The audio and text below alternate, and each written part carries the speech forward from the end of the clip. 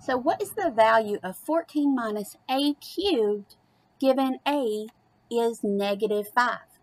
So I'm going to write this out for you. 14 minus a, I'm going to put a parenthesis around this because it's a negative number, to the third. And so what we're going to do is the first part is exponents. So I'm going to do negative 5 to the third. So that means negative 5 times negative 5 times negative 5. Well, I know that negative 5 times negative 5, negative times a negative is a positive. 5 times 5 is 25. Then I can bring this one down and finish out. 25 times negative 5, so 25 times 5 is 125, and a positive times a negative is a negative. So now I can plug that back in here.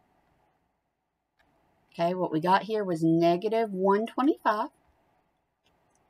So 14 minus a negative 125 is the same as 14 plus a positive 125, because minus a negative makes a positive. So 14 plus 125 is 139.